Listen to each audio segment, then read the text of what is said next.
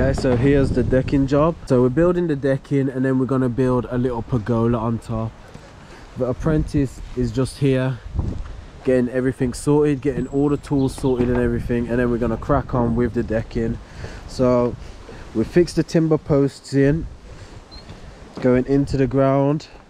So dug down 600 millimeters, put the timber posts in, leveled them up, squared them up, and we just concreted them in to give it that extra strength. As you can see, they're not going anywhere. As you can see, they're not going anywhere.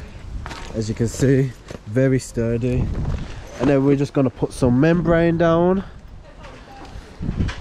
get the outline all leveled up so it's the raised decking, and then we're going to work off the decking and just start putting the boards down.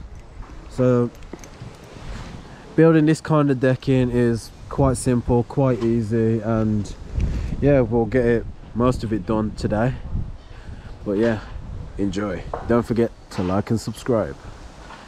Okay, so first off, before we do any work, we get a work area sorted and get all our tools organised. I would say it's very crucial to get a good work area sorted because it increases productivity and ensures that you have all the correct equipment.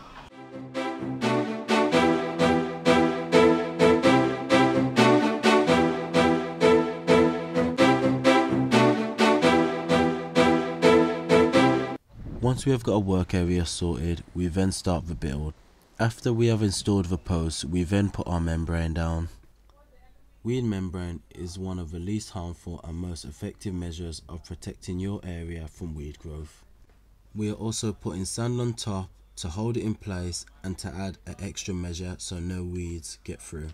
Once we have put the membrane down, we level up our first timber joist to act as our datum.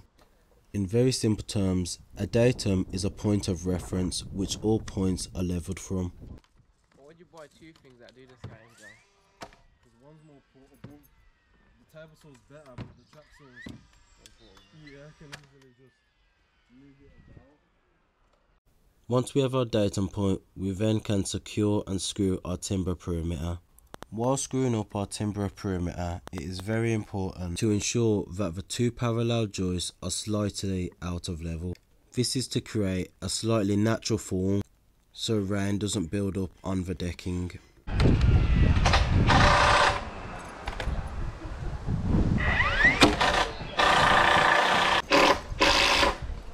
What's the weather like tomorrow?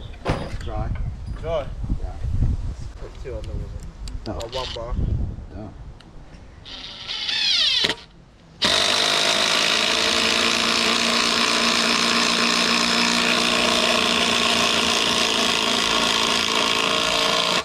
Oh, is that yours?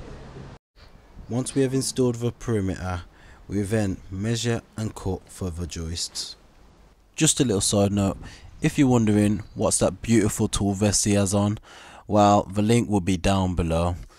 If you do choose to follow the link and purchase this item, the channel will get a small commission, but yeah, check it out for yourself. But let's get straight back into the video. Once we have measured and cut for the timber joists, we then simply place the timber joists in the right location. I have already marked out and measured for the timber joist location. As the general rule, the spaces should not exceed 600 millimeters. Here we are doing a lot less at 400 millimeters. No. You put yours inside to the line. Side.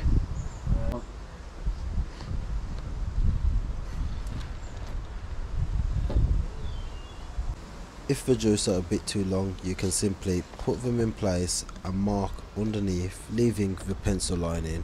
This should ensure you have a tight fit. Once you have marked, just get the apprentice to cut them.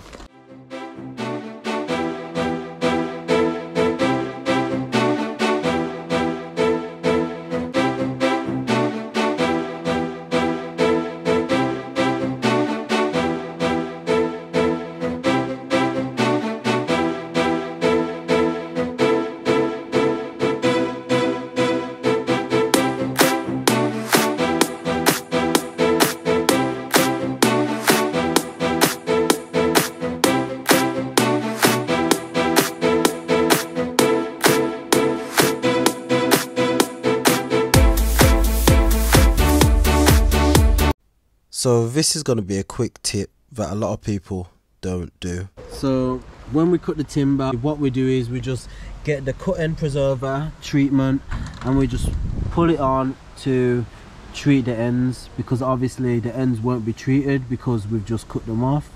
So we just cut them, treat them, and it gives them a lot longer lifespan, so it stops any rot and everything.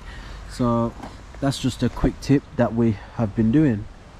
So yeah, once we have put on the cut end preserver, we then install the timber joists. Here we are using nails and screws.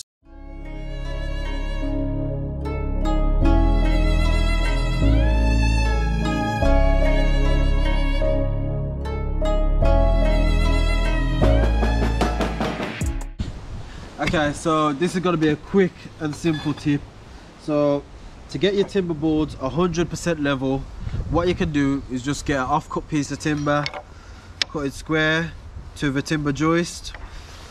Okay, raise it up with a little bit of an overhang, pin it on so it's central,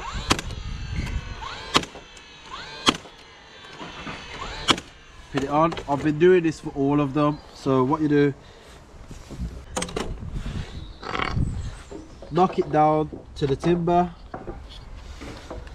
okay, and then you know that is 100% level and square. Okay, so we've got the timber all in line. We fixed the timber on top, so it leaves both of my hands free to just level it and nail it.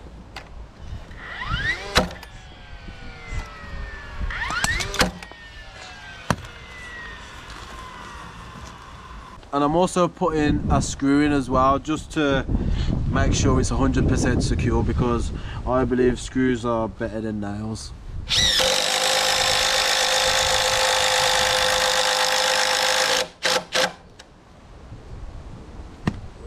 And that is done. So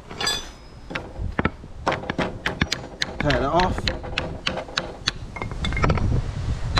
knock the nails through.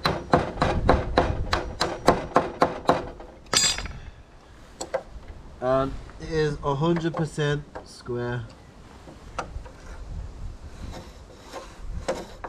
So yeah, and that is a quick and simple way. Thank you.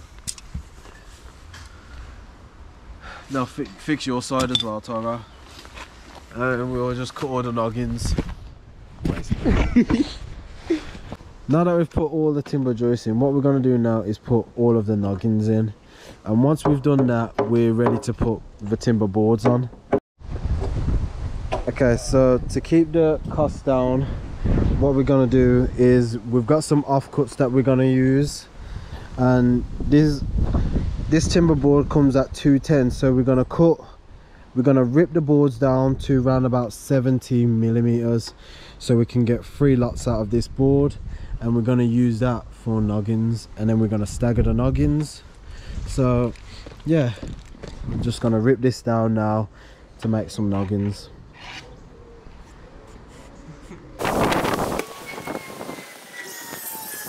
Okay, so what I'm doing now is I'm just adjusting the table saw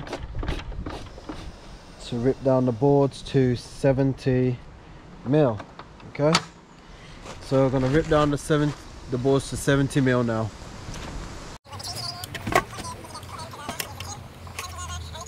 What's it?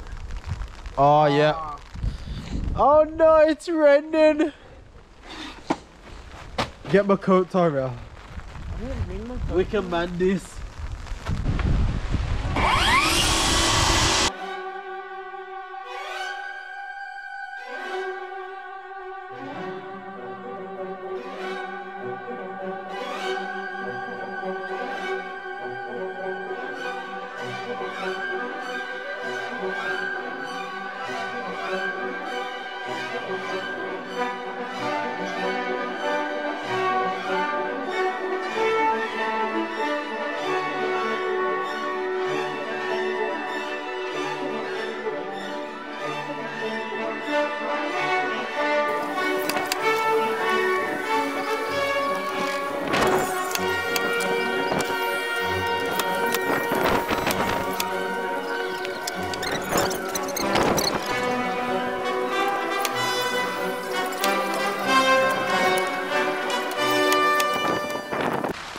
As you can see, the weather got a little bit too bad, so we did have to stop for a little bit.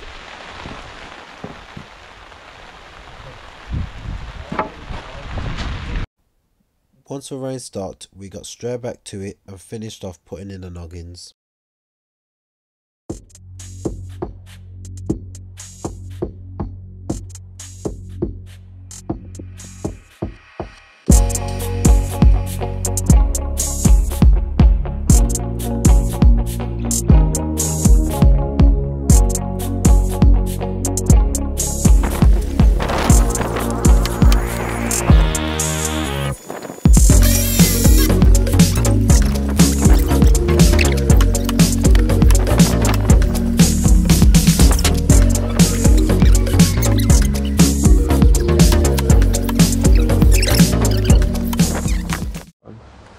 So this is the new DeWalt power stack I've been using.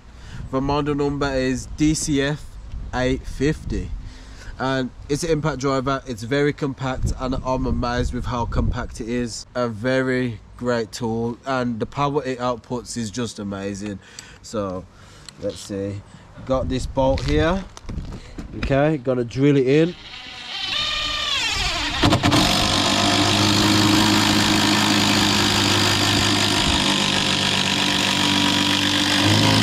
And literally it's gone all the way through the timber, no problem at all. The battery's on a 1 bar and it's a very compact battery, so very amazing. My code TJ10 for 10% off at all tools at Data Power Tools, and they're not just stacking DeWalt, they're stacking everything. You got Festool, Milwaukee, DeWalt, so yeah, TJ10 for 10% off all tools. Let's get back into it. So here are the rafters for the pergola. Here are the rafters for the pergola, and what I'm doing is I've made my marks, measurements, and I'm just cutting out angle for the measurements for the pergola. So I've already done the other end, as you can see. Let's take a quick look. As you can see, I've done one end and I'm about to do the other end. We'll get that sorted now and then I will be putting them up in a second.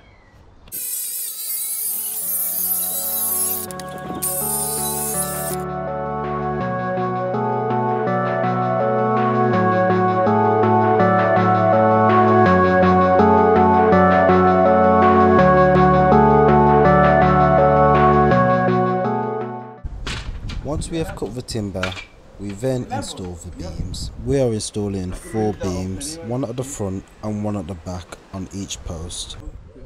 The beams are used for carrying the weight of the rafters. They also add more stability to the timber posts. We level up the beams using our spirit level and then secure it with our galvanized nails using our first fixed nail gun. Yep. 4, 3. You can do more. Here we are again leveling up the beam and making sure it is square to the parallel beam. We do this by using a combination square, ensuring that both beams are level and at the same height with one another. So what we're doing now is just getting the other timber board on. We put timber at the bottom and we're just leveling the boards to make sure they're both level with each other, bottom, top and side. So just leveling them both, putting them on. I'll put a piece of timber at the bottom to hold it in place and then just nailed it in.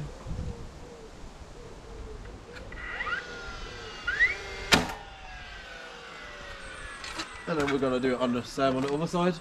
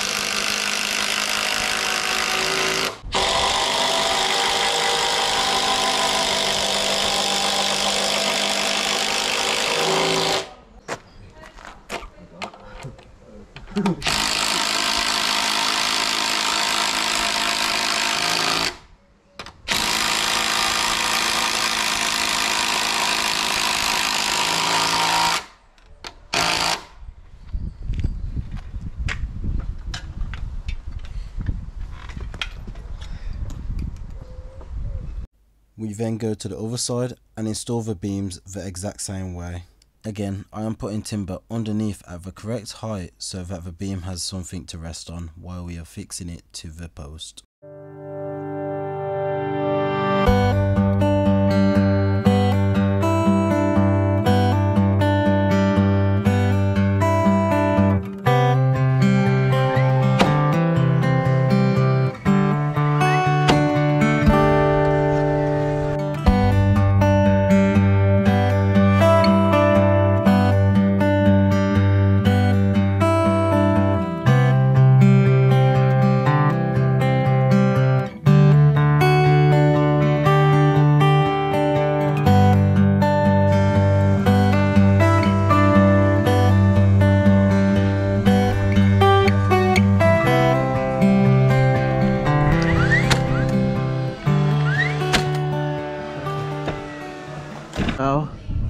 So today we've got the skeleton, we've got the decking frame down, some of the pergola up, and it's been a day of measuring, marking and setting out for tomorrow. So we should have all of this finished tomorrow, and then it will need to get painted and it will look very, very nice. But yeah, everything will be on tomorrow, so stay tuned for tomorrow.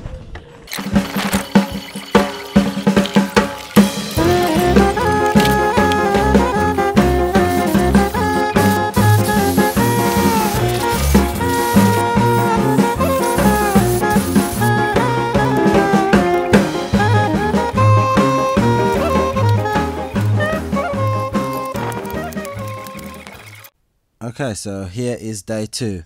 So we'll be getting everything finished today. All the decking boards will be on, the pergola will be up, and it will be looking nice. We have already unloaded the van and we're going to get straight into it.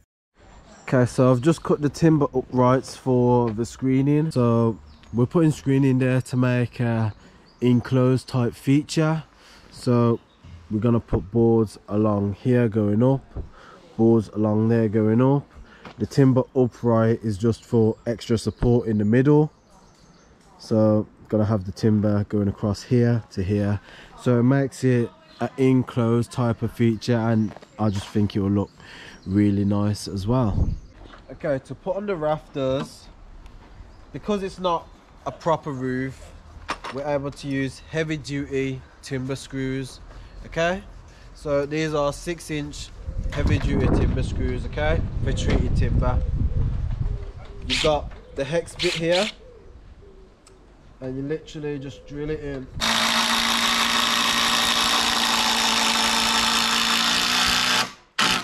Yep. Oh no. Okay.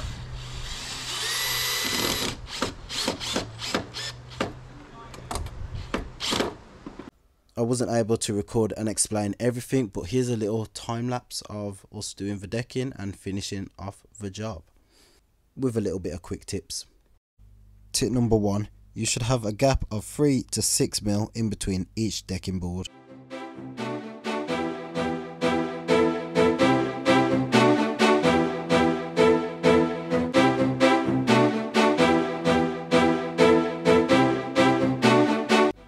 Tip number 2, it is best to use a packer of the desired depth you want, so the gaps are even through every board.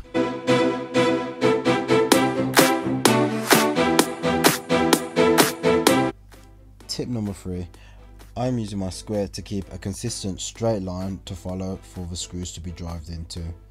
You can also measure and use a straight edge, so you have a consistent straight line to follow for the screws to be driven into.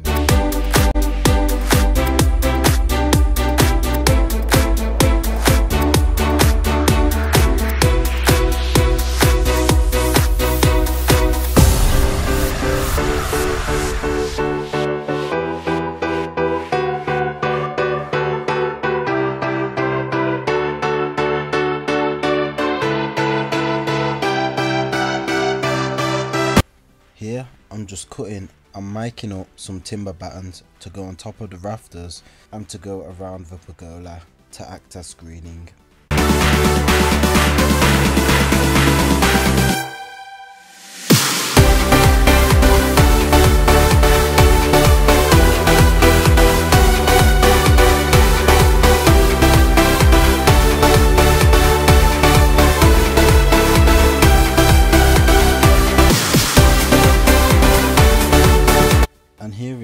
timber battens being installed. I've cut an offcut of timber to create an even gap going along the whole of the batten on every batten so that they all have the same gap.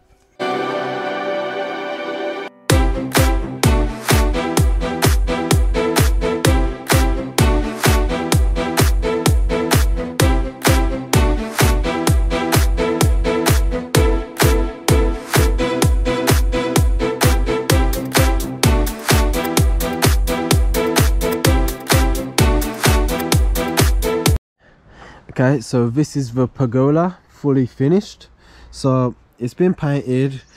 We are gonna build a seating area here, but that's gonna probably be in another video. So here's the pergola. We've done screening at the back. We've also put a side piece in to create a little return.